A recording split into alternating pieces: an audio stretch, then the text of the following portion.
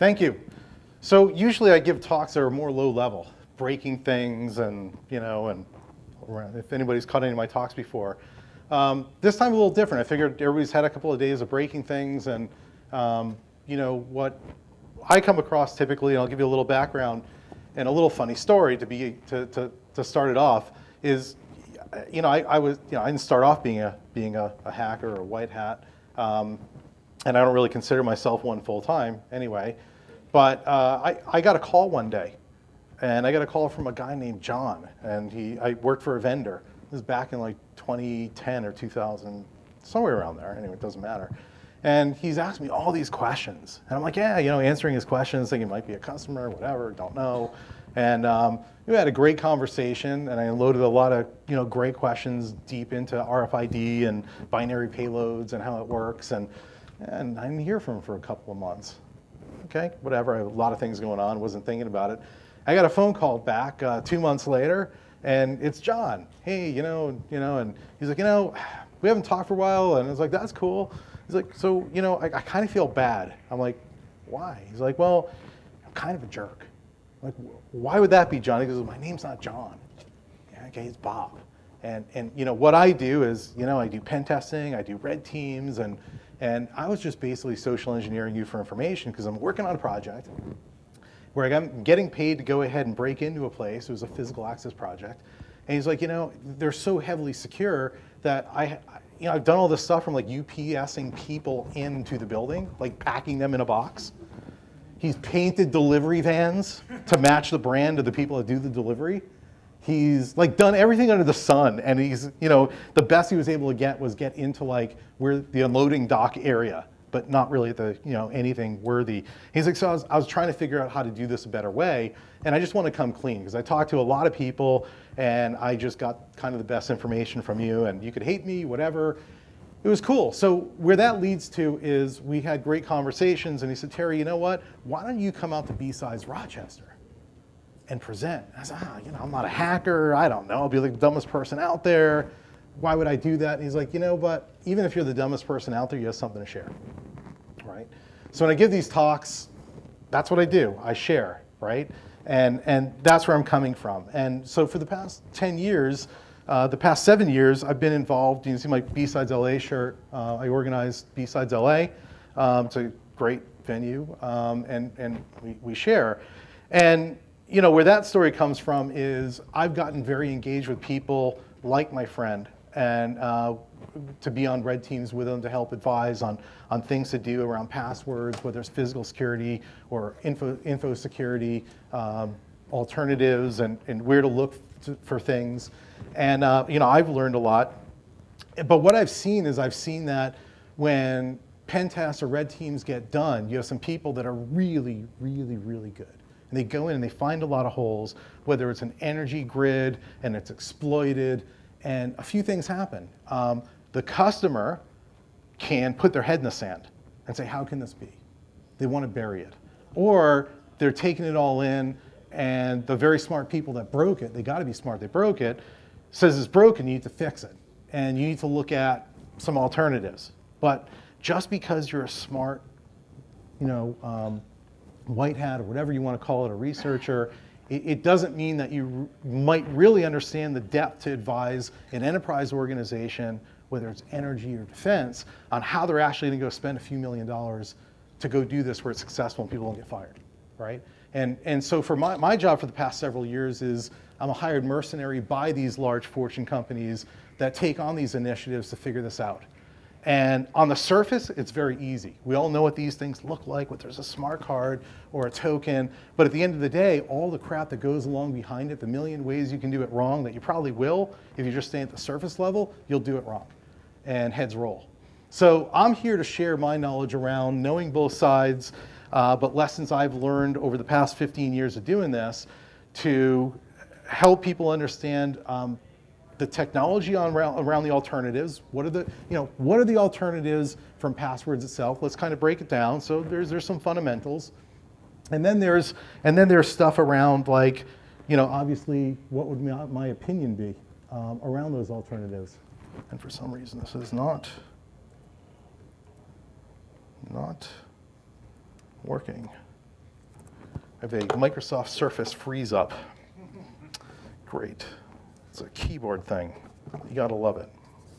Okay, so while I do this, and hopefully it works, so we'll talk about those alternatives. I'll give you my opinion after working with them for a long period of time as to how they perform, how they scale. And my bar is how well are they going to scale?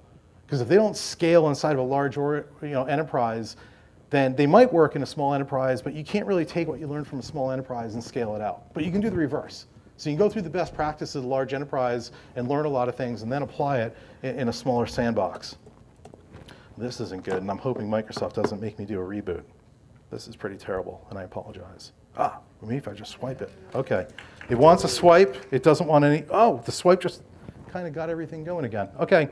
All right, so I'm going to take this in 3 parts, and I'm going to take this really, I want to differentiate between identity and credentialing, because a lot of people think about a password as identity, or you got into something, so that's your identity. And identity and credentialing are 2 separate things. They're very relevant things, so we'll review that as a fundamental. And there's going to be things in here that are fundamental. So some people might get bored, but we'll get into the weeds later on if you want. And we're going to take this from a vendor-neutral approach. I'm not mentioning any vendors. I don't work for a vendor. I don't drink the Kool-Aid. Most of my time is spent where vendors probably hate me, so it doesn't make sense to plug them. And really, I want to take this from the approach that when you tackle a password alternative project, that you're going to have to go through a high level of scrutiny on your plans, on how you're speccing out, what resources are involved, how much money is going to be spent. So I'm not going to spend a lot of time on ROI, TCO type of business stuff. I will spend a couple minutes on it, just give you like a viewpoint if you want to spend more time on it. But all these projects, when you're going in to propose something large scale or critical that's got to work, it's got to protect, it's got to do all these things, and we'll talk about those things, it goes through a lot of scrutiny because it involves many filters, many people, many types of resources across different management infrastructures. So it becomes very challenging and people lose patience. And what I want the audience to walk away with is, I want you to be able to get through the vendor Kool-Aid, because all vendors go in and there's like 200 vendors in this alternative space, password alternative space, and they all kind of give their Kool-Aid and they really believe it. They just, and if they go work for another company, they believe something different. But the customers, they're going to own whatever decision they make. So I know that most people in this room are probably independent. You probably don't work for a vendor telling you what to think. We're independent thinkers. So I want you to walk into an organization and say, where do I start to assess this? What might be the right path for them? What might be the right solution for them? And what's the right process to kind of bring them through to think them through, okay? All right, so my whole thing is, I'm not gonna review things you already heard of, but if you look at how all these attacks are executed that we hear about in the news a lot, a lot of them have password elements to them. It's not the only element, but it's pretty much what I see as a common denominator. And so you can even look at like whether it's a Verizon breach report, and it's like most of these breaches involve some element of password or identity exploitation. And that's a reality. So when I look at what organizations are doing or what they didn't have in place, I'm kind of stunned that they haven't kind of gotten their act together with either strengthening the password, other processes in play, or other alternatives. And sometimes it can just be they did 90% of it or 95% of it, but in that last 3%, the attackers were able to find where they were vulnerable, where they didn't have it completely implemented. So that's my whole thing, to get people thinking where I'm coming from. Now, where I have to go with this is what's identity? Because if you're doing a credentialing program without a concept of identity, you're pretty much hosed, in my opinion. Okay, so I want to take you through that very briefly. And so identity really is separate from a credential. An identity can be where I would say you have different attributes that make up a person's identity, right? Traits, for instance, they're things that you can't change. I mean, arguably these days through genetic modification and stuff, yes, but generally, eye color, height, and all this stuff you're born with. You would have attributes maybe that get assigned to you. Last name, an address, an employee number, a driver's license number. These are all things about you, okay? These are all things that when you go to an organization, they have to manage and associate with you. and things change, and they have to make sure that it applies to you, and they have to understand that context. And then the thing that really makes identity a lot of work is not just updating the attributes, but relationship. I mean, think about it, as my relationship with my organization changes, or my role changes, which my relationship may change, what I can access, or what I can do, or what I should do changes. And so we get into, that's really the bulk of the identity management work, is managing the relationships that I should have and the entitlements that I should have. And that has nothing to do with the password that I'm assigned yet, okay? Or the token that you give me. But what happens is roles change, relationships changes, okay? So that's this whole other thing. That takes a full, in effect, program. It's a separate program, but it's a focused program. The credential I look at is the proof behind all that. So once I have the identity locked down and I'm managing the relationships and the entitlements, the credential is the representation of who I am to be able to execute a challenge and a response to prove who I am. And it's up to the program, whoever's managing the program, to make sure that's either a strong or a weak challenge response, okay? And I'm not sure I'm really going to go through a lot of this because my animation isn't working. So, well, oh, it is if I swipe, okay. So my point here is that you go into a commercial organization, an enterprise, and I would say that you walk in with existing identity attributes already, right? So I have a Twitter account, I have a Facebook account, I have a driver's license. They're all disconnected, but they're all things that identify me. And why that's kind of interesting is because when I go to HR, they want me to prove who I am, even though they kind of know I show up for my first day of work, right? And they want, what do they want? They want a driver's license. They want a bank account number. They want to put you in payroll. They want to do a background check to make sure it's your bank account and your payroll, all this stuff. So you carry these third-party things that are already assigned to you into the enterprise. They piggyback off them. And then they put you in, whether it's performance management system, talent management system, payroll. Now you have separate identities within their system. And then they tell, hey, IT, he needs access, right? So they'll tell IT that, to set you up to get you access to what you need according to your role. And now you're in AD, you're in disconnected applications, and this is where you have the problem where some people have 20 different identities inside of an organization. So it takes work, and then physical access is a whole different story because that's usually disconnected, right? So that's the story with identity. It's completely separate. Now, I need to go in and say, okay, well, credentialing. Let's get into the credentialing part. What credentialing is appropriate? Well, I got to look at the risk. I got to look at what people are doing. If they're just accessing a lobby, well, they're going to get an RFID card and doesn't really probably need to be a very strong one. You could argue with me, but I'm saying they're just getting in the lobby, right? But if they're getting access to a data center, or let's just say they're getting access to an HSM, the person that manages HSMs, where all your crypto keys are stored, I mean, you better make sure that that is a really strong credential. So not everybody in the whole organization needs the strongest credential. It can be mixed, right? And you have to look at that because the stronger you go, the more complex and more expensive it is. And I want to spend according to my risk, because I can't afford to just go ahead and spend millions all over the place and overspend. But it's not just about the technology, and this is where people fail. It's about how you proof that identity. How do I, upon enrollment, know that it's the right person being enrolled? What's my process to ensure that? How strong is a challenge when somebody busts out that credential to authenticate? How strong is that challenge in terms of how well it could be manipulated, forged, or otherwise? And then the response. What's the response? Is it symmetric key? Is it asymmetric? And then the validation part of it, right? So there's all sorts of validation processes and trust models that we'll get into, that how much trust do I put in that credential? So, and all this is a lot of process policy. It involves, what type of crypto you're using, who's performing the background check, is there an anchor of trust, right? Is there a practice statement where they audited?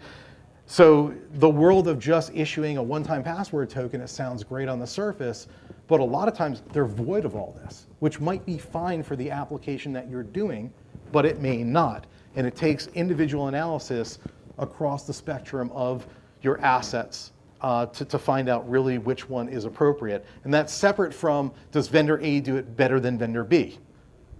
right? That just comes down to the premise of the type of technology and the general policy that I require, right? I'm going to skip through things and I'll take more questions. Things that we'll talk about a little bit more, I'm going to get into the types of credentials in a second, but when I mentioned about the process, the policy, a lot of it comes back to this stuff, right? So how are you going to vet the person that it's really them when they enroll, but also when they come and when you issue and distribute their credential to them? Because maybe it's not, maybe they're gaming you, it's not, maybe they're getting you to distribute the credential to a rogue user, even though it's a real person that enrolled, and you need to make sure that that's pretty tight if you have high security stuff going on. So that's the adjudication piece. Background watchdog checks, sometimes that's critical, like, hey, they passed a background check and we vetted them when they first came in and got their credential, but 3 months later they got picked up for some crime, and so it's always kind of, maybe some organizations have this rolling automation of a background check that goes out to federal systems and see if somebody was okay, but they're not anymore. And then you have secure issuance where, when you're provisioning the keys or you're doing a key ceremony or anything like that, that the communication between the authoritative source and the key store down to the client or the device itself can't be compromised. Which is why, all these upstart companies that just say, no big deal, you don't really need this infrastructure to do key management, and they just be like, yeah, all you do is kind of like this, P12 file, and you just offload this P12 file and you put the key in the device, and it's like, that is not very secure. And if you have a lot of people doing the issuance, I don't recommend it, right? So you need infrastructure, and you need to make sure that the points upon issuance, delivery, and activation are very secure. Perhaps, maybe you determine it doesn't, but I'm going to this end because you can always go backward. That's where I'm coming from, right? So, and then it's the application security of the product itself, which everybody's familiar with, because security products don't always mean that the product itself isn't secure, even though the functions try to deliver it. And life cycle. Life cycle is huge. When you start to get into organizations that have remote people and they're disparate, they're on different campuses, they're flying around the world, how do you handle when they lose their PIN? How do you handle when they lose their credential? Are they calling help desk? Can you get the device to them? What if they lost their phone? A lot of these systems are, even the mobile device approaches are, and I do a lot of advisory with end users and get hired as a mercenary and a lot of Q&A with vendors on how they do things. And I can tell you, in the mobile world, a lot of them are assuming that, oh, we have help desk automation for that mobile device to get your virtual credential back. And most of the time it's based on the fact that it's the same SIM and the same number. That's all they look for. And there's no intermediate approval or delegation. And but if you're a large scale enterprise, you're gonna face all these things. People lost their phone. Somebody took their SIM. They dropped their phone, it broke. It's in the bottom of the river. I don't know, but you're not gonna want all these help desk calls all the time. And those help desk calls start to turn into spear phishing calls. And so anyway, it's a lot of that stuff, okay? All right, so let's go through some of the basics. This is the basic stuff, something you know. And we all know what that is. Generally, it's gonna be a password or a PIN or a question-based answer, response and answer. And all these things are based on memory. And I think we all know that they have flaws. I'd like to point out that passwords I don't think they'll ever go away, and I'm not justifying their existence. It's just they come with the application, at least this day and age. They're for free, right? So if you go buy an Oracle database, guess what? You're getting password functionality for free in that database. And Oracle's just unwilling at this point in time to do anything else out of the box that scales across any other. They see it as not their responsibility. So guess what? Passwords are going to be here for a long time. They just will. And you can decide whether they're still in play. They're still in play for different audiences or applications. But the reality, in my opinion, is we've got to move beyond passwords for some of our assets and groups of users because we have different levels of risk. And that's where I'm coming from, okay? Okay, so I'm going to skip over that because you've had 2 days of that. Something you are, biometrics.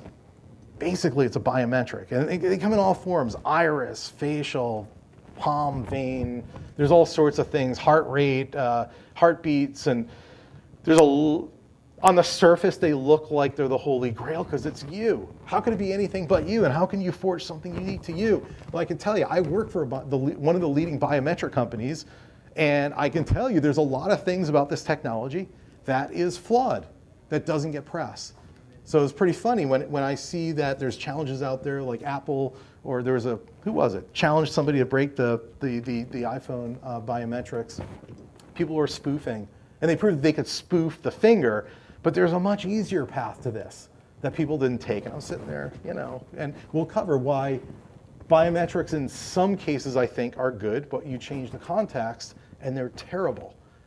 And I'll just expose you to the facts that I know, and you can decide for yourself. But in a general sense, one big problem is you have no revocation. Right? So I mean, if somehow my template, and I'll explain how they work in a minute, my template gets compromised, I can't create another finger. I can't derive another template from the same finger. It's going to be the same template that was compromised. I only have so many heartbeat signatures, probably one, I would imagine. I don't get to enroll different heartbeats. And so you have a problem with revocation. And whenever you can't revoke a credential, I don't think you really have a secure model. Because once it's compromised, you are completely screwed. And there's a lot of other problems with the technology. The short stories are great for identity, terrible for authentication. I'll get into that. We'll do kind of a technical section after this initial what's out there section. And then something you have, right? So that could be an RSA token, an Oath one-time password token, SMS, smart cards, PKI. I've seen, how many people know what a scratch card is? Yeah, scratch card. You get a printed card with, it looks like a bingo layout where your application says go to B29 and you read off the numbers that are in B29, and only the issuer knows what was in that spot. And it's cheap. It fits in your wallet. It's a piece of paper. So you're not buying a $10 token. You're just printing out paper. So anyway, not to get into that. And then you have some organizations that are trying to just say, hey, your bank already knows who you are. Just use your bank or ATM card. Scary, but it's happening, okay? Along with, using Facebook to log in to whatever, which is not a good idea, but okay. So I want to talk a little bit of the components about lifecycle before I get into reviewing the technologies, because the technologies itself are dependent on whether they can do some of this stuff. When you're thinking about a project for alternatives, the biggest mistake that I've seen people make, and I've done this inside of many, many large organizations for the past 15 years, is they head right to the technology and the device. Oh, I think one-time password. I love this device from Vasco. You push the button and it's E2F and it'll do this, and that's what we need. Stop.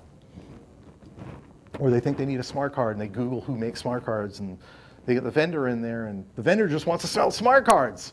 And they don't talk about all the things that you should know, and you wouldn't know them yet, right? They don't talk about keys and key ownership and integration and all this stuff. Just everything works, right? So the first thing is that you really have to talk about your business process. Well, first, I'll go through this. Outcomes. What do you want to achieve out of this? So it comes from stakeholders, and what are you trying to secure? What are your assets? What are the outcomes? But from a technical standpoint, I really need to understand this stuff. How's this going to integrate with my back-end systems? Whether it's, help desk from Remedy, how's it going to integrate? How's it going to integrate with my IDMS or AD? Is it going to impose schema extensions in AD that I really don't want to go through? My IAM people don't want to go through, but I haven't even talked to them yet.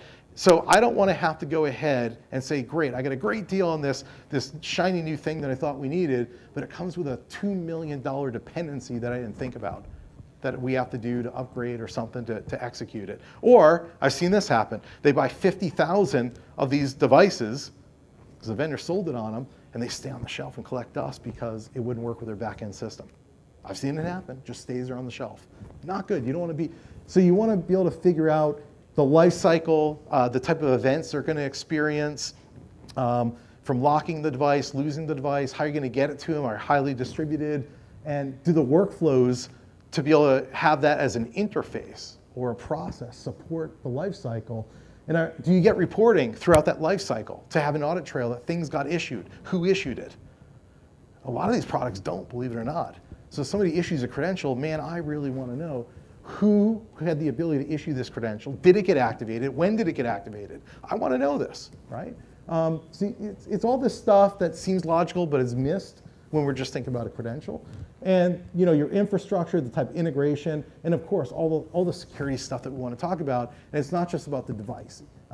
It's about dependent systems. It's about It's about the distribution. So if you're getting the devices from a third party, like a token, somebody manufactures a token, what's their manufacturing process? How do they protect their keys? Who has access to that manufacturing? And so it's not a cloud, but if I order tokens from ABC company, I want to know that their process isn't compromised, because at the end of the day, they have my seeds that I load into my server before I get them. Or whether it's other things. So you got to think about these things, because they're really something to think about. In a flow of how you might issue an advanced credential, you might go through a vetting process, okay? So it could be like a government issued ID that gets leveraged, references, a bank verification, the bank already vetted you, some type of accrediting, licensing boards, they already put you through the ringer. And then so the party will go ahead and say, can we trust it? We're gonna go ahead and issue you one of these, right? Now, before you use it, we might go ahead and do a live interview, do some background checks, this is all optional. And then we're gonna go ahead and do binding, adjudication. You have to come in person, you have to do a bio before we hand it over, and you have to activate it in person, or you do it remotely. So there's these intermediate steps of making sure that you were the person enrolled, and I'm gonna give it to you and allow you to do activation. But then you go through, the usage part, right? You might have a remote activation, and then of course, you kind of have these other instances of, it's not just whether it can authenticate, but it comes down to whether you want to provide self-service to people. If I have 100,000 employees, man, I better provide some level of self-service, but it better be secure, or choose what parts of it that I want to have self-service and other parts get on the phone because this is a high-risk scenario. The other thing is I'll talk a little bit about what I call relying parties and IDPs. Who's heard of relying parties, that term, and IDPs? So, in the traditional sense, we think of ABC organization issuing credentials to their employee. And that's the way it flows. And that is the traditional model when you think of giving RSA tokens to people, in your network. But at the end of the day, it could be where, you have another organization that you are doing business with that has their own set of requirements for your employees to access our system, right? And they will be a relying party, and they're not going to be the issuer. So you have the issuer, you have the relying party, and a lot of times, most of the time in the models that we're talking about, the relying party and the issuer have to be the same, and it creates a lot of burden, right? But you have new models coming out where the relying party doesn't have to be the issuer, right? And either you have some really hardcore interoperability to get there, like how many people have heard of PIV? It's a government spec for smart cards. How many people have heard of Common Access Card, CAC, right? So everybody in the military, whether you're DOD, Army, Navy, they have a card with a chip in it, right? That's a CAC card. The next generation is a PIV card.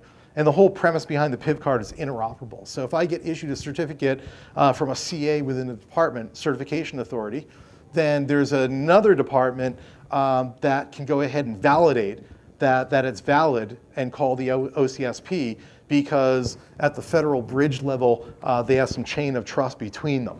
So they're not issuing from the same CA, but they're chaining their trust, and they're certified to be able to do that. Highly complex, not something I would advise a commercial enterprise really doing. It's not there yet. There's other ways to potentially get there. Okay, so I'm going to go into each technology for a few minutes, and then I'm going to talk a little bit about project stuff. Before I talk about each technology and give you my opinion, we can make this a discussion and you have questions and whatever, is how do you sniff out the BS? And what's the BS filter for the vendor pitch around I have the latest, greatest thing, right? So there's a lot of elements, but here are some key elements. And this is what I find as an analyst. I go do requirements for large scale end users. By the way, I forgot to tell you, this is all posted online on my website, this whole deck with notes. And it's on my website. You go to D6 Research, you go to resources, and it's right there, PasswordsCon 2016. And I'll go back to the original slide, give you the links. So it's all there. You don't have to take photos. You can if you want, but it's all there for you. And what I say is, there's a best practice model where things are open. And I like open stuff, not because it's cool, not because I think I should get everything for free, but when things are open, you put it out there for peer review. everybody gets to kick its tail around and tell you how good or how bad it is, and that feedback comes in, and it goes through a process where everybody wants to get it fixed, and everybody's taking the bus to the same location. So if somebody else has a comment, and the community wants to fix it, it's good for everybody. When I'm in what I call an obscurity model, where they won't tell me what crypto algorithm they're using, oh, I'm not going to tell you. That would potentially compromise my solution. Well, I'll tell you what. Telling me your algorithm or how you manage keys should not compromise a security solution. You should be able to tell me everything but the private key, right? Or the files to reconstruct the master key, which I wouldn't ask for, right? But I would want to know a lot of things about how you have built your solution, how you manage it, your custodial responsibilities. And here's generally what I would say the good responses are, right? And here are the ones that I typically get where I say, okay, you know what? Deal's over. You pretty much eliminated yourself because this model right here, I can tell you, can not just be broken, but once it is, it's not fixable, right? That's a problem with the obscurity model, right? The open model, you can always iterate, you can fix, everybody's getting on the same bus, go to the same location, it's open. You'll probably catch that stuff before the standard becomes in use. But this stuff, once you compromise it, it's broken because they didn't do it right in the first place, and that's the problem. And so if I take a look at all the technologies I can think of, everything from access cards for physical access and barcodes to PKI certificates, and I think about how strong they are, and I did this a couple of years ago to kind of just start doodling around and, thinking through things and doing an assessment of all these technologies, of how strong they were and what their security models were. I don't know. I wasn't sure where I was going, but it dawned on me that really what happens is that all the weak ones down here, if you notice, that they really aren't big on standards. Just coincidence, right? And the ones that are really strong tend to be more in the standards bucket. And again, I think it's because that peer review. If it sucks, people are going to sniff it out. It's not going to get to scale. It'll get fixed. It gets vetted, right? By the time you figure out there are problems with SHA-1, it's already on SHA-2. You know what I'm saying? So that's very, very important. Okay, all right. So I want to go through some of these and then get a few points in on some business stuff and take questions. But proximity cards for physical access a lot of times stink. How many people have been to talks around breaking proximity cards and stuff, or you've caught one of my talks, and right? There are some proximity cards that are strong, okay, that have not yet been hacked that I know of. And I've peeked behind the covers pretty deeply, and it's a matter of time perhaps, but right now they're much stronger to the point of not associating with maybe the talks that you've seen where you've seen them get exploited, okay? I point that out to not put them all in one bucket, but here's the thing. Even those highly secure cards, which are the minority of the time that you might encounter in an enterprise, are terrible for authenticating to IT systems. Context changes everything. And the reason is because embedded within that RFID card is a vendor-programmed numerical character in binary, right? So let's just say they encoded a 9-digit number, right? It's it's a number. It's just numerical format. That's what it is. That's all it is. Now it might be encrypted, but here's the thing: in the system has to know what number it is after it's encrypted. So that's a number that's stored without encryption. That is actually figuring out how to authenticate it. Right? So that's probably the number that's going to be in an Active Directory, number one. Number two, the source of issuing that number is being used in physical access software. And the physical access software generally, and I can tell you for a fact, for me to go get into an organization and get into an access control system and start peeking around and understanding what somebody's card access number is without the encryption, not terribly hard. So I can find weaker points to get that number in unencrypted form and reapply it.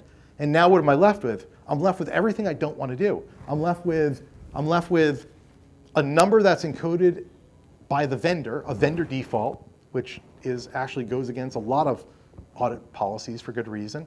I'm left with somebody else encoded it, and they have a record of it, and I have no idea how they're managing those custodial relationships or those records. That's pretty bad. A lot of times they actually encode the number right on the back of the card. Bad practice for a different reason we'll get into. But I can't change it. My whole password policy of changing the password every 30, 60, 90 days, I have no control over that anymore because it's hard coded into the card. And there's no process to change that. So everything I thought I was getting to go to a more secure model, I'm actually taking a step back from where I was and being able to manage passwords. I would say passwords are better than RFID cards for IT security. Yeah. Sorry, but you're saying the passwords are better because they can be required to be changed every month? Because you can change them. You can't change the password. What's that? Repeat the question as well, please. The question was, am I saying that passwords are better than RFID cards? Because RFID cards, you can't, because you can change the password. You have a password policy. And I'm saying yes, because if you have a credential, you have a password policy that you could impose changing every 30, 60, 90 days, right? Or whatever it is, but then you implement a credential that has a password, because it's a password in that credential, and I can never change it at all. And I can't make it alphanumeric, and I can't apply any of the policies that I previously had. I would say stay with your previous policy, because at the end of the day, the authentication process has no idea that you're using a card. It's just reading that sequential numeric string. Well, it's not a password, it's a serial number. It's a serial number. Right. Yeah, it's an encrypted serial number with a obscure format, and it's not doing any type of random number generator process to make sure that you have the device, and it's just basically, you have that matching number. It's terrible. It just takes you a step back. And this is, I wrote a paper on this, it's on my website, and I saw a lot of organizations doing this because they wanted to use the cards they already had, and since it has a chip and you can't see it, all these companies were doing it. I said, oh man, you just got to know what you're getting into. So anyway, that's the story with that one. Oh boy, biometrics. How many people here like biometrics? Some people. Yeah, like to break them, like to break them. So biometrics for me is an interesting topic because I worked for a biometric company, and I'm not going to talk about them, but what I'll say about the biometrics is there's a lot of problems. And again, I have a paper on this. You can go check it out. It goes through all of kind of what I think.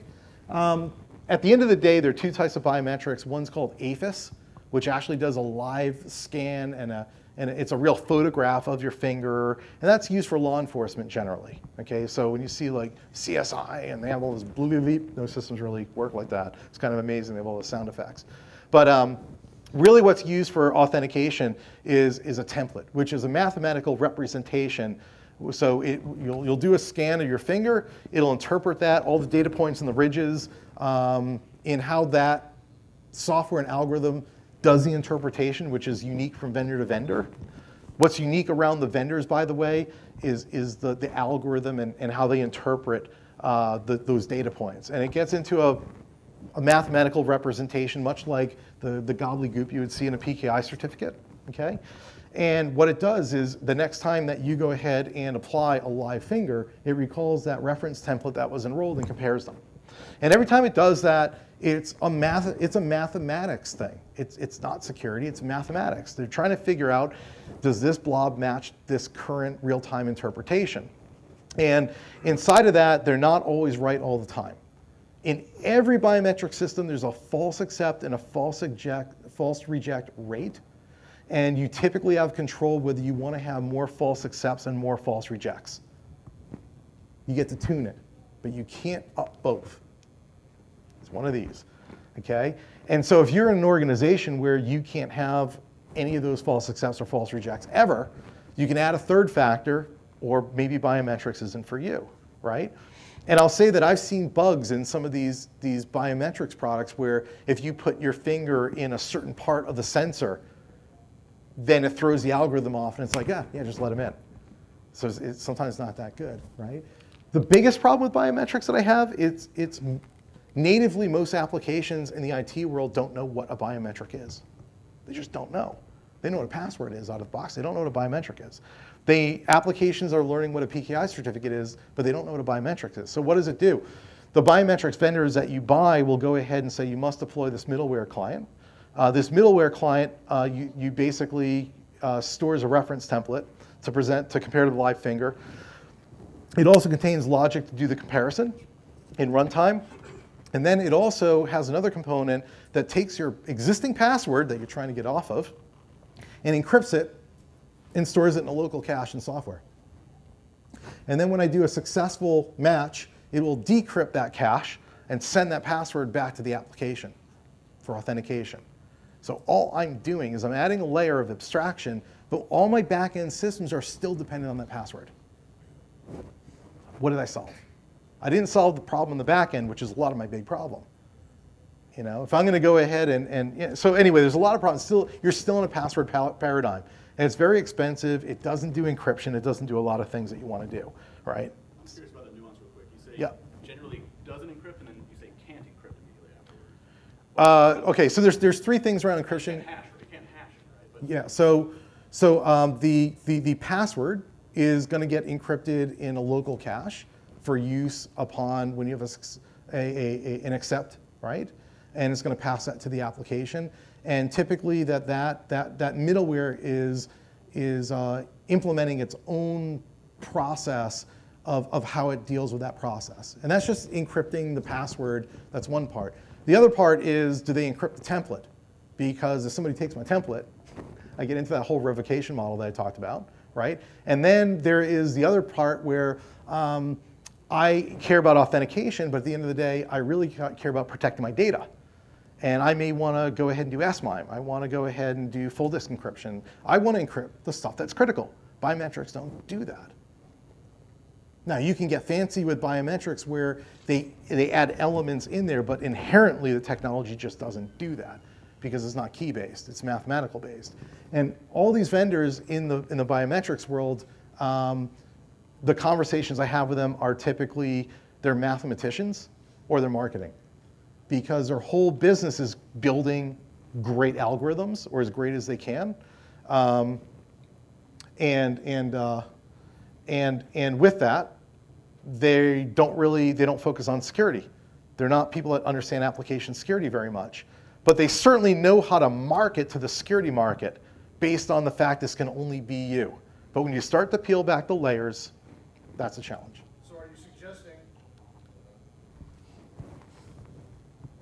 So are you suggesting then that anyone using biometrics should use the biometrics not to grant access to anything but a key as part of an additional factor? Good question. Or yes. So I like to say if you want to use biometrics, use it for identification, but not authentication. Because identification systems typically understand what a biometric is. It's kind of native.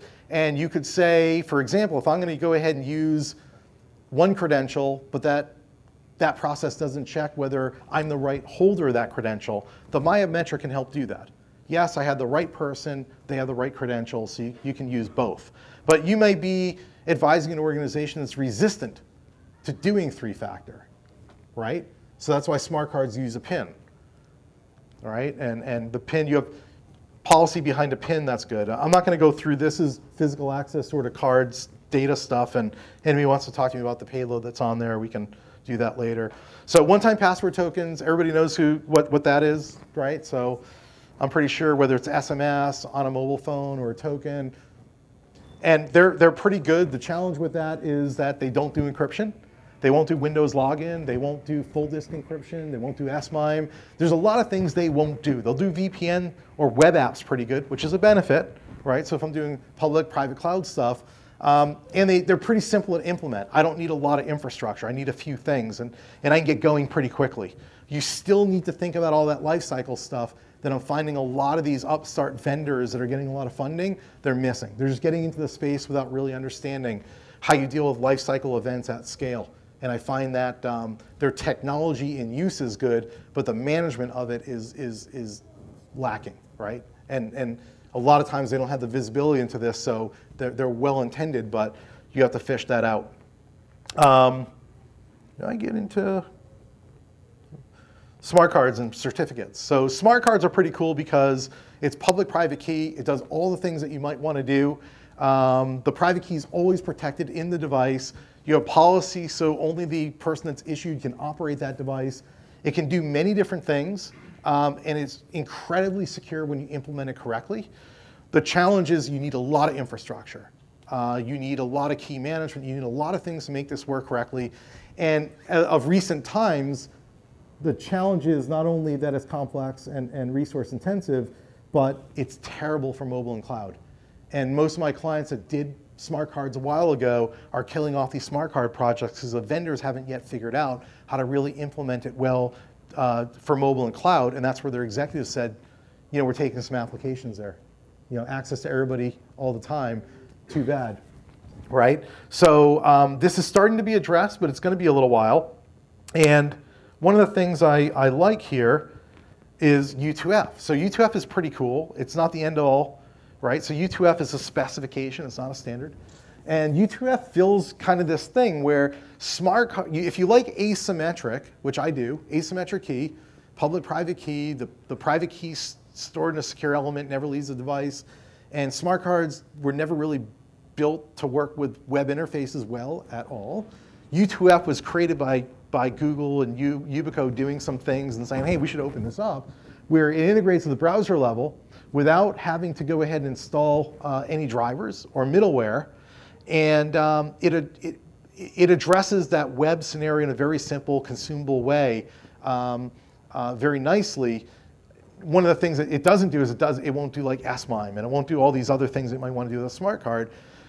But to keep in mind, what you can do is you can virtualize U2F. This is what's coming next. You can virtualize U2F and as an applet and shove it into a secure element where now you have the best of SMIME and U2F without drivers and all this stuff. The biggest thing about U2F that is really groundbreaking is that the way it works is how you go, you get issued a device from whoever, and you go to a service. Let's say it's ABC, let's say it's Amazon. Why not, all right? You go to Amazon, and let's just say they have a U2F server and a U2F service.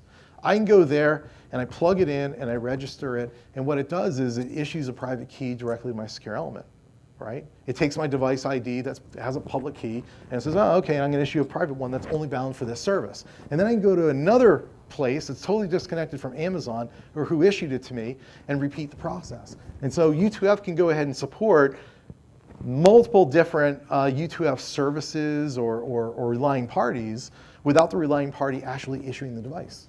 So it solves that problem that we talked about early on, which means you have immense scale, or if I run a forum and I want strong authentication, I can just do a risk score and say, hey, anybody that wants to use their U2F device, we have a U2F service, and it might just point it somewhere else, and people can use their U2F device, right? Public, private key, and all that stuff.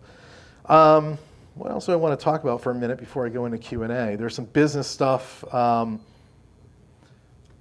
last thing I want to talk about for a minute is, so what do you do at the organization level? I like to say you don't go in there and say, hey, I want to fix all your problems. It's a technical problem, because there's only so much money to go around, and the CISO's looking at it like, okay, yeah, this is important, but it could be number 22 on my list after you talk to me, right? So I like to say, okay, let's work backwards from a threat model standpoint and say, look, what's most likely and highest impact? And you kind of do this for every organization uniquely, because this is generic as an example. And right here, if you can find there's several that are likely and high impact, a CISO is going to start to say, you know, I can kill 3-4 birds with one stone. You know, that might be worthwhile doing. And you can start to build that technical case, and then you need to build that business case, because there's some elements where I had a client where the CISO was bonused on trying to go ahead and find additional use cases for security. And then the CIO, and this is a $10 billion organization, the CIO wanted to actually prove to the CFO and the CEO that he could be a business executive. So he was trying to figure out how to address problems that would save him money. And then so what you ended up with, the solution would help them actually reduce a lot of their office space by virtualizing things and using thin clients and unique identities, and they lowered their tax liability. So the CFO got on board, the CIO got on board, not for security, and they're pushing through this $10 million project, all because different stakeholders. It's not just a security stakeholder. thing that you're selling to. You got to translate security at the value of security, which we all live in, that's secure, it's going to do what it's supposed to do, and it's going to reduce risk. But in order for a CFO to fund it, you got to get them something. And sometimes it's reducing areas even outside of security, right? And I have models around this if you want to talk. But my parting words, I have other slides, but I'm not going to get to them. But my parting words would be, when you go into this project, you have to take a technical track and talk about the vulnerabilities and assets and controls and whether these things are going to do what we're talking about. But at another level, you have to figure out who the stakeholders are and get their input. Because without finding out who the stakeholders are, you don't really know what the capability of this thing needs to be. What are the use cases? For who? Who's going to be using it? What are the barriers for acceptance? Will be user mutiny. And then from there, you translate it to compatibility and technical. Don't just take the technical track. Seek out the stakeholders that aren't in security, get their feedback, know what this thing has to look like, what it has to do, what the success criteria is. You have all those elements, you can start to build a TCO, ROI model, a technical model, and then it can be interpreted by different stakeholders to have those real discussions. Because without it, you're going to run into barriers where they just tell you no. Somebody's telling you no, it's because somebody else above said, I don't have time, this isn't a priority, and you just get shut down not to get to the bottom of it, right? So, okay, I'm out of time. I'm going to take a couple of questions maybe.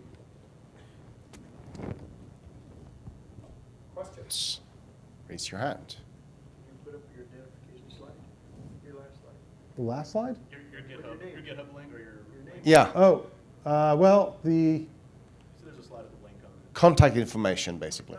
For okay, you. so I have my contact info here. Ooh, yeah. And then the link I have is on the first slide. I probably should have it on this slide. So everybody kind of got that. And I'll throw it to the first slide in a minute so you can get the link to the prezo. Yeah. Yeah. Then you go to research and go to resources. It'll be right there. So. One of the things I do back in Norway, Terry, is I teach the ESOC, Certified Information Security Manager course. And every time I have students doing that, the first thing I do on day one of the course is to ask them to write down the vision, the goals, and the strategy of the company they're working for.